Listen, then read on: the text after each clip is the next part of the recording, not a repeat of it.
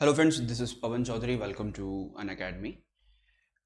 MPPSC, Vyapam, UPSC बाकी सभी exams के लिए इम्पॉर्टेंट एक टेस्ट सीरीज आपका एनसीईआरटी का कोर्स है जिसके अंदर हम ज्योग्राफी का जो एनसीईआरटी है वो डिस्कस कर रहे हैं। अभी हम बात कर रहे हैं चैप्टर नंबर 5 की, natural vegetation and wild life, जो क्लास 9th का 5th चैप्टर है ना। तो ऑलमोस्ट क्लास इसके बाद लास्ट चैप्टर बचेगा आपका क्लास 6 का, काफ़ी इंपॉर्टेंट है। और उसके अलावा हम उसके बाद अगले वीक जो है हम 10th का जो एनसीईआरटी है वो 10th का एनसीईआरटी हम स्टार्ट करेंगे। ठीक है, तो बात करते हैं natural vegetation and wild life की। लास्ट लेक्चर में हमने जो भारत के अंदर जो बेसिक आपका जो आपका फॉरेस्ट सिस्टम है उस फॉरेस्ट सिस्टम के बारे में बात करी थी, कौन कौन से वन हैं, किस प्रकार के पेड़ पौधे वहाँ पर आपके होते हैं वहाँ पे, है ना। अब स्पेशली इस लेक्चर के अंदर हम जो आपका जो फोना है वो फोना के बारे में बात करेंगे। इसके पहले फ्लोरा के बारे में बात कर चुके हैं, ठीक है। उसके पहले अनअकैडमी का जो उसके पहले अनअकैडमी का एक टेस्ट सीरीज चल रहा है, MPPSC championship test series part 2। तो ये जो टेस्ट सीरीज है ये काफ़ी इंपॉर्टेंट है एमपीपीएससी एस्पिरेंट्स के लिए, और ये फ्री मॉक टेस्ट है, 5 टेस्ट का सीरीज है। इसका पहला जो टेस्ट है वो 17 को हो चुका है, अगला टेस्ट 31 को है। इसमें आपका पेपर 1 और पेपर 2 प्रीलिम्स के दोनों पेपर्स आपके एक साथ वहाँ पे कंडक्ट होते हैं। इसके अंदर बेसिकली आपको 5 टेस्ट में आपको दोनों पेपर आपको देने को मिल जाएंगे, और यहाँ पे एक्सपीरियंस कर सकते हैं कि आपका जो प्रिपरेशन का लेवल है वो प्रिपरेशन का लेवल कितना है। और सभी पेपर्स 2020 के हिसाब से ही वहाँ पर आपके सेट होंगे। अभिषेक खरे सर, स्नेहिल सर, गुलाब सर इस पेपर को प्रिपेयर करेंगे। देन उसका रिव्यू और एनालिसिस आपका जो है वो deputy collector Harshal Chaudhary sir और संपदा सराब मैम के द्वारा किया जाएगा। 17 को एक टेस्ट हो चुका है, अगला टेस्ट 31 मई को है। इस लेक्चर के डिस्क्रिप्शन में आपको इसका लिंक मिल जाएगा। अभी अगर आपने इनरोल नहीं किया तो अभी जाके इनरोल करो। 14 जून को, 28 जून एंड फिर आपका 12 जुलाई को। तो ये कंटिन्यूस चल रहा है। उसके अलावा प्लस सब्सक्रिप्शन लेते हैं तो प्लस में भी आपको रेगुलर जो टेस्ट है वो आपको रेगुलर टेस्ट देने को मिल जाएगा। अनअकैडमी आपको हर वीक जो अपना एनालिसिस है वो करने का मौका देती है कि किस प्रकार से आपका प्रिपरेशन चल रहा है या क्या चीज़ें आपको और किन सब्जेक्ट्स में मेहनत करने की जरूरत है, तो वो पूरा एनालिसिस उसके अंदर वहाँ पर आपका हो जाता है। चलिए, तो अब हम बात करते हैं हमारे टॉपिक की, वाइल्ड लाइफ या फिर वन्य जीव की। तो इसके पहले हम आपके जो फोनाज हैं उनके बारे में बात कर चुके थे, ठीक है, सॉरी फ्लोरास के बारे में बात कर चुके थे। अब बात करेंगे आपका जो वन्य जीव है वो किस प्रकार के वन्य जीव भारत के अंदर मिलते हैं। तो तकरीबन 90,000 स्पीशीज़ हैं आपके एनिमल की। तो आपके इंडिया के अंदर 90,000 से ज़्यादा स्पीशीज़ आपको यहाँ पर आपको मिल जाएंगी, और तकरीबन आपके 2,000 स्पीशीज़ की बर्ड हैं, अलग अलग प्रकार के बर्ड्स मिल जाएंगे। और कई सारे माइग्रेटरी बर्ड्स आते हैं वो अलग है, लेकिन ये इंडियन स्पीशीज़ हैं बर्ड्स की जो आपको भारत के अंदर यहाँ पर आपको मिल जाएगी, ठीक है। उसके अलावा आप देखोगे तो 30% ऑफ द वर्ड्स का जो टोटल आपका जो स्पीशीज़ हैं, टोटल आपका जो काउंट है वर्ड का, वो 13% मध्य भारत के अंदर आपको यहाँ पर देखने को, ठीक है। और तकरीबन 2500 स्पीशीज़ है फिश की, अलग अलग प्रकार की वो मिलती है। जो वर्ल्ड की टोटल जो फिश स्पीशीज़ हैं उसका 12% है, ठीक है। उसके अलावा जैसे 5 to 8% ऑफ द वर्ड्स का एम्फीबियंस, रेप्टाइल और आपके जो मैमल्स वगैरह हैं वो भारत के अंदर आपको मिल जाएंगे, मतलब उभयचर, सरीसृप और स्तनधारी हैं। तो ये बड़ी मात्रा में भारत के अंदर आपको यहाँ पे आपके मिल जाते हैं, ना। ये वाइल्ड लाइफ भारत के अंदर मिल जाती है। उसके अलावा सबसे स्पेशली आप देखोगे तो एलिफेंट्स है, वो सबसे ज़्यादा एक बड़ा एनिमल होता है और काफ़ी बड़ी मात्रा में आपके मैमल्स में सबसे बड़ा होता है। तो भारत में काफ़ी मात्रा में, बड़ी मात्रा में आपको जो मैमल्स के अंदर आपको एलिफेंट है वो एलिफेंट आपको यहाँ पे देखने को मिल जाएगा। उसके अलावा आपको हॉट वेट डेजर्ट्स के अंदर, आपके फॉरेस्ट के अंदर आपको असम, कर्नाटका, केरला, इन रीजन्स के अंदर बड़ी मात्रा में आपको हाथी मिलेंगे। और यहाँ पे अलग से एलिफेंट रिजर्व है, वो एलिफेंट रिजर्व भी यहाँ पे बना चुके हैं, है ना, वहाँ पे ऑलरेडी वहाँ पे स्टैब्लिश है। पहले मध्य प्रदेश के एरिया में भी कई सारे एलिफेंट्स हुआ करते थे, लेकिन धीरे धीरे लंबे समय में वो खत्म हो गई। कई सारी स्टोरीज आपको याद होंगी जो हमने अकबर के समय की और उसके बाद के समय की थी, कि यहाँ से ग्वालियर के जंगलों से आपके जो हाथी हैं उनको पकड़ के अकबर के दरबारों में और बाद में जो मुगल सम्राट हुए उनके दरबारों में उनके वहाँ पे ले जाया जाता था। उसके अलावा 1 आर्म राइनो, आपका एक सींग वाला जो गैंडा होता है, वो राइनो आपका राइनोसोरस है, वो काफ़ी बड़ी मात्रा में आपके इंडिया में मिलता है। और ये आपका जो स्वैम्पी और जो मार्शल लैंड है उसके अंदर आकर दलदली भूमि है, दलदली भूमि के अंदर यहाँ पर आपको ये जो गैंडा है, ये गैंडा या फिर एक सींग वाला गैंडा जिसको बोलते हैं, ये बड़ी मात्रा में आपको भारत के अंदर मिल जाएगा, ठीक है। उसके अलावा एरिड एरिया में जाओगे, रन ऑफ कच्छ वाला रीजन हो गया, थार्ड वाला रीजन हो गया, तो वहाँ पर आपको जो वाइल्ड एस है, मतलब जंगली आपका जो जंगली गधा है या आपको कैमल वगैरह है वो मिल जाएंगे। तो हर एरिया में अलग अलग स्पीशीज़ आपको मिलेगी। अगर स्वैम्पी लैंड है तो आपको राइनोज वगैरह वहाँ पे मिलेंगे, या फिर आपके जो डेजर्ट है आपका, सॉरी फॉरेस्ट है, हॉट वेट फॉरेस्ट है या घने जंगल हैं, तो वहाँ पे एलिफेंट्स जैसे जानवर मिल जाएंगे। तो अलग अलग प्रकार के एरिया में आपको अलग अलग प्रकार के जो एनिमल्स हैं वो एनिमल्स आपको यहाँ पे मिल जाएंगे, ठीक है। इंडिया के अंदर उसके अलावा इंडियन बिसैन, नीलगाय, चौरासिंगा, ठीक है। उसके अलावा गैजल, ये सब आपको डिफरेंट डिफरेंट स्पीशीज़ हैं, ये आपको अलग अलग एरियाज़ के अंदर मिल जाएगी। जनरली इंडिया के मतलब एमपी के अंदर आपका जो बिसौन है आपके अगर आप बात करोगे कान्हा किसली के अंदर, तो वहाँ पर आपको बड़ी मात्रा में भारतीय भैंसा या उसको गौर कहा जाता है वो यहाँ पर आपको मिल जाएगा, छोटा मृग, चौसिंगा वगैरह वगैरह, ठीक है। उसके अलावा मंकी की हैं, उनकी कई सारी स्पीशीज़ आपको भारत के अंदर मिल जाएंगी अलग अलग जगह पे, काले मुखा, लाल मुखा वो तो बहुत कॉमन है, लेकिन उसके अलावा लंगूर की कई सारी अलग अलग प्रजातियाँ हैं वो आपको भारत के अंदर मिल जाएंगी, ठीक है। उसके अलावा जो वाइल्ड लाइफ प्रोटेक्शन एक्ट है 1972 में, a wild life protection act आया, भारतीय जीव सुरक्षा अधिनियम 1972, जिसके अंतर्गत जो है एनिमल्स हैं उनको अलग अलग कैटेगरीज में डाला गया कि अगर मतलब जैसे कल ही मुझे कुछ बच्चों ने कुछ क्लास में पूछा था कि अगर किसी एनिमल के साथ में क्रुएल्टी करते हैं तो क्या होता है, तो एनिमल क्रुएल्टी एक्ट अलग है वैसे, लेकिन ये जो वाइल्ड लाइफ है वो वाइल्ड लाइफ के जो जानवर हैं उनको प्रोटेक्ट करने के लिए जो कानून है, ये कानून यहाँ पर आपका बनाया गया है, ठीक है। उसके बाद इंडिया के अंदर जो ऐसा मतलब there is very less country in the world जहाँ पर टाइगर और जो लायन है, जहाँ शेर और बाघ है, वो दोनों आपको वहाँ पर मिल जाए। हमारे यहाँ तो चीता भी हुआ करता था, लेकिन चीता अब यहाँ पर है नहीं, तो शेर और बाघ दोनों चीज़ें हमको यहाँ पे मिल जाएंगी भारत के अंदर। स्पेशली गिर फॉरेस्ट है आपके गुजरात के, वो आपके इंडियन लायन के लिए या भारतीय आपका जो लायन है उस लायन के लिए बड़ी मात्रा में यहाँ पर आपके बाघ के लिए जाने जाते हैं, ठीक है। उसके अलावा जो टाइगर्स हैं आपके, तो आपके मध्य प्रदेश के अंदर सुंदरबन है, वेस्ट बंगाल है, इन रीजन्स के अंदर हिमालयन रीजन में बड़ी मात्रा में आपको जो टाइगर्स यहाँ पर आपको मिल जाएंगे। उसके अलावा जो लेपर्ड है, तो लेपर्ड जो है वो आपके कैट फैमिली से आता है, जैसे आपको पता है कि जैसे टाइगर है वो भी कैट फैमिली से है, तो बिल्ली परिवार से, या बिल्ली जाति उसको बोलते हैं, बिल्ली उसकी मौसी बोलते हैं ना, बिल्ली मौसी है, तो लेपर्ड की फैमिली से वहाँ पर आपको, लेपर्ड उसी फैमिली से वहाँ पर आपका आता है। और आजकल मेन प्रॉब्लम ये है कि इन जानवरों का जो तस्करी है या इन जानवरों का जो प्रे है, मतलब उनका जो शिकार वगैरह है वो काफ़ी बड़ी मात्रा में होता है। वो वैसे आपका वाइल्ड लाइफ प्रोटेक्शन एक्ट के अंतर्गत अपराध है, लेकिन उसके बावजूद भी कई सारे बड़े एरियाज में चीज़ें यहाँ पर आपकी होती है, ठीक है। गिर फॉरेस्ट का जो एरिया मैंने आपको बताया, तो यहाँ पर आपके जो एशियाटिक लायन है, एशियन जो आपके बाघ हैं बड़ी मात्रा में मिल जाएंगे। और उसके अलावा जो हिमालयन जो एरिया है वहाँ पर आप देखोगे कि वहाँ पर आपको एक्सट्रीम कोल्ड एरिया होता है, तो वहाँ पर जो एनिमल्स आपको मिलेंगे वो एक्सट्रीम कोल्ड कंडीशन के हिसाब से अपने आपको सर्वाइवल करने वाले मिलेंगे, है ना।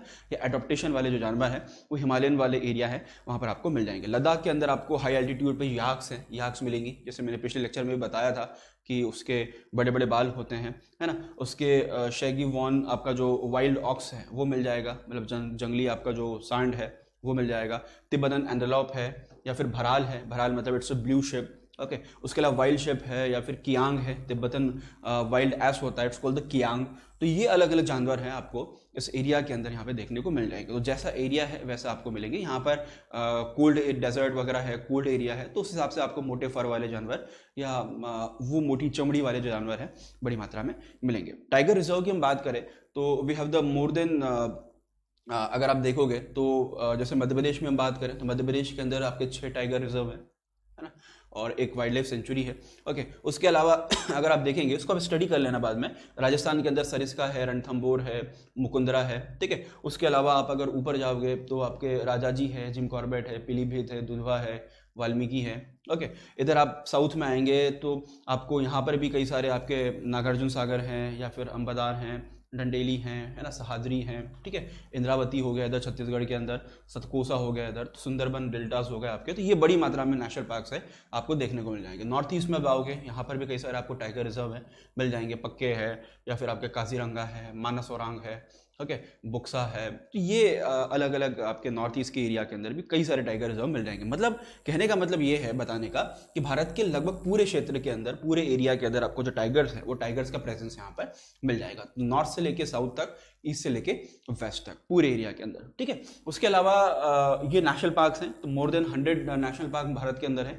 103 कुछ नंबर्स हैं लेटेस्ट मैंने जो देखा था अभी विकिपीडिया पे, है ना। तो क्योंकि गवर्नमेंट की साइट पे अभी अपडेट नहीं हुआ है, तो ये कई सारे नेशनल पार्क है। आप पूरे हर स्टेट में ऑलमोस्ट, अगर आप पंजाब वगैरह छोड़ दें तो आपको हर स्टेट के अंदर जो नेशनल पार्क है मिल जाएंगे। स्पेशली आपके जो अंडमान निकोबार हैं, या आपके स्पेशली अंडमान निकोबार में यहाँ पर आपको कई सारे आइलैंड्स वगैरह हैं, वो आपको नेशनल पार्क यहाँ पे मिल जाएंगे। तो पूरे भारत में नेशनल पार्क या वाइल्ड लाइफ है वो ऑलमोस्ट पूरे भारत, ऑलमोस्ट नहीं, पूरे भारत में ही फैला हुआ आपको यहाँ पर दिख जाएगा, ठीक है। उसके बाद आपका जो बियर है, स्नो लेपर्ड है, आपके रेयर रेड पांडा वगैरह है, ये बड़ी मात्रा में आपको मिल जाएंगे, ठीक है, लाल पांडा वगैरह वगैरह। तो वो कुछ आपके हिमालयन एरियाज में आप जाओगे तो रेड पांडा और ये इस प्रकार की स्पीशीज़ हैं वो स्पीशीज़ मिल जाएंगी। वो आपका जो चाइनीज़ पांडा है उस चाइनीज़ पांडा से बहुत अलग होता है, लेकिन वो उसको रेड पांडा वहाँ पे आपका कहा जाता है, ठीक है। उसके अलावा रिवर्स, लेक, कोस्टल एरियाज, उसमें आपके टर्टल्स, क्रोकोडाइल, घड़ियाल बड़ी मात्रा में मिल जाएंगे। और उनके प्रोटेक्शन के लिए फिर कई सारी जो स्कीम्स हैं वो भी सरकारों के द्वारा यहाँ पर आपकी चलाई जा रही है, ठीक है। उसके अलावा जो क्रोकोडाइल है तो क्रोकोडाइल की कई सारी जो प्रजातियाँ हैं वो आपको यहाँ पे मिल जाएंगी। और स्पेशली हमारे यहाँ पे जो नेशनल चंबल घड़ियाल सेंचुरी है मध्य प्रदेश के अंदर, बाकी कई सारी ऐसी सेंचुरीज हैं जहाँ पर आपको ये चीज़ें यहाँ पर आपको मिल जाएंगी, ठीक है। उसके बाद बर्ड लाइफ की बात करें या पक्षियों की बात करें तो कहा जाता है कि पीकॉक जो है वो नेशनल बर्ड है ना, लेकिन ऐसे गवर्नमेंट के किसी रिकॉर्ड में नहीं है। लेकिन it's general consensus and understanding है कि पिकॉक को ही बर्ड वहाँ पे मारा जाता है। एक आरटीआई में भी सरकार ने बोला कि ऐसा कुछ हमने पिकॉक को अभी डिक्लेयर नहीं किया है, लेकिन हम सब तो बचपन से यही पढ़ रहे हैं और अभी भी यही मानेंगे, ठीक है। ये हो गया। उसके अलावा आपके मोर के अलावा आपके जो फिजनट है या बदक हैं, डक्स हैं, आपके पैराकीट्स हैं, क्रेन्स हैं, आपके दूसरे जो जानवर हैं, तो ये कई सारे आपके बर्ड्स हैं, बड़े संख्या में बर्ड्स आपको यहाँ पे मिल जाएंगे। और ये जो बर्ड्स वहाँ पे दिखाते हैं कि कितना बायोडाइवर्सिटी है, कितना जैव विविधता है वो भारत के अंदर यहाँ पर आपका एग्जिस्ट करता है। तो अलग अलग प्रकार के बर्ड्स अलग अलग एरिया के हिसाब से आपको देखने को मिल जाएंगे। और उसके अलावा कई सारे जो मेडिसिनल प्लांट हैं वो भी भारत के अंदर हैं, उनकी खैर बात हम कर चुके हैं। तो उन जंगलों के साथ में, उन एनिमल्स के साथ में, उन बर्ड्स के साथ में मेडिसिनल प्लांट है या जो दवाई वाले जो पौधे होते हैं आपके, वो बड़ी मात्रा में आपको औषधि वगैरह वहाँ पे मिल जाएंगी। तो जो फ्लोरा फोना हमको मिला, उस फ्लोरा फोना के अंदर से ही हमने ये चीज़ें वहाँ पे सिलेक्ट की कि जो हमको एग्जिस्टिंग जितने भी एनिमल्स अवेलेबल थे वहाँ से हमने हमारी चॉइस के हिसाब से, मतलब ह्यूमन ने अपनी चॉइस के हिसाब से जो एनिमल्स हैं उनको अपने सर्वाइवल, उनके अपने साथ में रहने के लिए चूज़ किया। जैसे वी सिलेक्ट द पैरट, कि सबके घर में पैरट होता है, वैसे पालना नहीं चाहिए, दिस इज़ वेरी बैड, लेकिन कई सारे घरों में पैरट्स या दूसरे है, खरगोश है, तो खरगोश लोग पालते हैं। तो हमारी सहूलियत के हिसाब से वो एनिमल्स हमने चूज़ किए। ये मेडिसिनल प्लांट है तो हज़ारों लाखों मेडिसिनल प्लांट अवेलेबल है, लेकिन हमारी सहूलियत के हिसाब से हमने सिलेक्टेड चीज़ें जो है उसके अंदर से यहाँ पर आपका अडेप्ट की, ठीक है।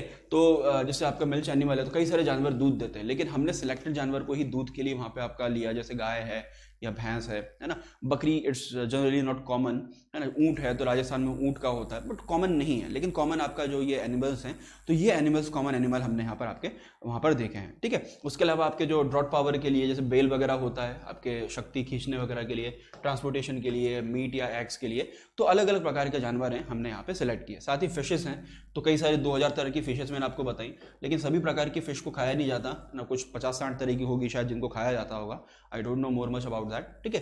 तो ये फिश है तो वो न्यूट्रिशन फीड के रूप में उपयोग किया जाता है। उसके अलावा आप देखोगे कि आपके जो क्रॉप्स है, तो अब इतनी सारी क्रॉप्स अवेलेबल, इतने सारे फ्रूट्स अवेलेबल है, इतनी सारी चीज़ें हैं, तो इंसान ने अपनी सहूलियत के हिसाब से धीरे धीरे उन चीज़ों को यहाँ पर अडॉप्ट किया। ये एक नेचुरल सिस्टम आप बोल सकते हो कि जैसे हम अंगूर खाते हैं या आम खाते हैं, तो ये सदियों से रहते हैं, ये चीज़ें ऑलरेडी आपको अवेलेबल है, कई सारी चीज़ें, है ना।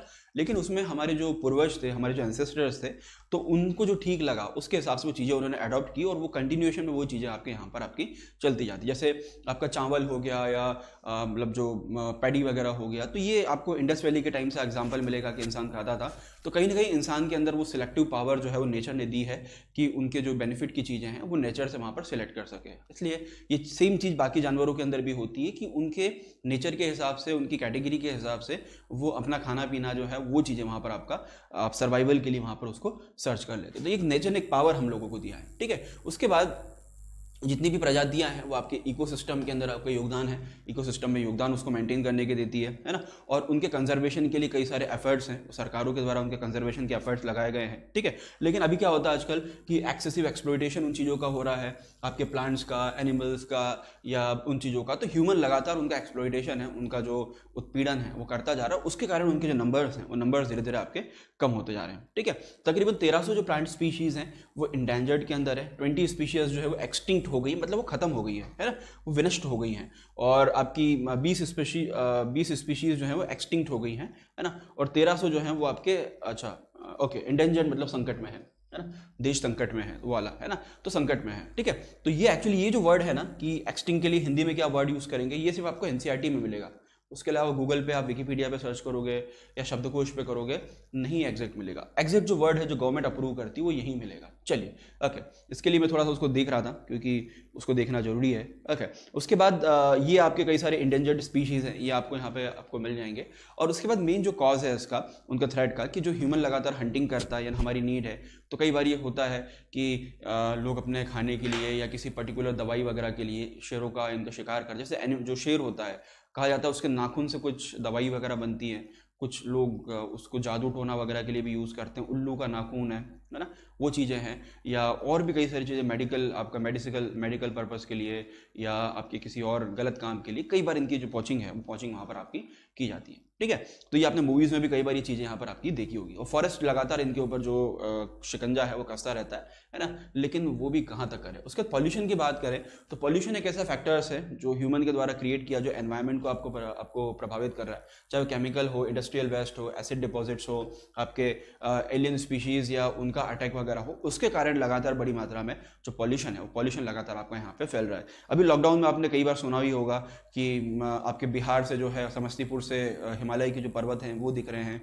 या काफ़ी जो एनवायरनमेंट है वो काफ़ी क्लीन हो गया है, दूर दूर तक पहाड़ियाँ जो कभी दिखती नहीं थी लेकिन अब वो देखने को मिल रहा है। तो this is really very interesting और बहुत ज़्यादा दर्दनाक की है कि हमने एनवायरनमेंट को किस हद तक उसको वहाँ पे ख़राब कर चुके हैं हम। ठीक है, उसके बाद माइग्रेटरी बर्ड्स हैं, कई सारे माइग्रेटरी बर्ड्स हैं जो अलग अलग एरिया से माइग्रेट होकर भारत के एरिया के अंदर यहाँ पे आते हैं। तो प्रवासी पक्षी होते हैं ना, भारत के भी कुछ प्रवासी पक्षी जो हैं वो यहाँ से उड़ के दूसरे देशों में जाते हैं। लेकिन भारत के अंदर आप देखोगे ईस्ट की आपके जो मतलब ईस्ट एरियाज है या पूरा आपका जो एशिया में ईस्ट वाला जो पूरा रीजन है, यहाँ पर आपके कई सारी जो बर्ड्स हैं वो आ जाते हैं। या बात करोगे आपके साइबेरियन पक्षी जो है, एनवायरनमेंट चेंज होने के कारण वहाँ से यहाँ आ जाते हैं, तो कई सारे प्रवासी पक्षी हैं वो यहाँ पर आपके आ जाते हैं। और जनरली ये आपके जो वेटलैंड है वहाँ पर आपको ये मिलेंगे, या कई सारे आपके छोटे छोटे वेटलैंड से छोटी छोटी आपकी जो आर्द्र भूमि है वहाँ पर ये आप इस प्रकार के देखने को आपको मिल जाएंगे। ठीक है, तो जैसे ये उनके कुछ फोटोज़ हैं जो एनसीईआरटी के अंदर आपके क्रेन्स वगैरह के फोटो इसके अंदर दिए हैं। साइबेरियन क्रेन इसके अंदर काफ़ी इंपॉर्टेंट है ना, जो हमारे यहाँ पर आपका आता है। ओके, उसके बाद भारत के अंदर हम बात करें तो देश 18 बायोस्फीयर रिजर्व अभी यहाँ पे बने हुए हैं, या फिर आपके इसका जो मेन पर्पज़ इसका यहाँ पर ये है कि जिस एरिया में जो बायोडाइवर्सिटी है, जैव विविधता है, तो उस एरिया में उस जैव विविधता की रक्षा की जाए, उसको प्रोटेक्ट किया जाए। जैसे आपने टाइगर रिजर्व है तो टाइगर के प्रोटेक्शन के लिए है, तो इस प्रकार से जो बायोस्फीयर रिजर्व है वो आपके सभी प्रकार के जो फ्लोरा फोना उस एरिया में है, उस पर्टिकुलर एरिया में, उनकी रक्षा के लिए यहाँ पर आपको किया जाता है ना। जैसे अगर मैं उसको लिस्ट में बात करूँ तो कोल्ड डेजर्ट, देन आपका नंदा देवी है, कंचनजंगा है, देहांग दिबांग है, मानस है, आपका दिब्रू सईकोड़ा है, ठीक है, सुंदरबन, सिमलीपाल, अचानकमर, अमरकंटक, पन्ना, पचमढ़ी, कच्छ, इधर आपका सीसाचलम है, नीलगिरी है, अगस्मलई है, मन्नार है ना, अंडमान निकोबार के अंदर। तो ऐसे 18 जो आपके बायोस्फीयर रिजर्व हैं भारत के अंदर यहाँ पर आपके लोकेटेड हैं। और उनमें से आपके जो 11 हैं वो MAB एक प्रोजेक्ट है आपका, मैन एंड बायोस्फीयर प्रोजेक्ट है, MAB के अंदर उनको शामिल वहाँ पर आपका किया गया है। तो सुंदरबन, नंदा देवी, गल्फ ऑफ मन्नार, नीलगिरी, नौक्रैक, आपका ग्रेट निकोबार, मानस, सिमलीपाल, पचमढ़ी, अचानकमर, अमरकंटक, ये आपके 11 है।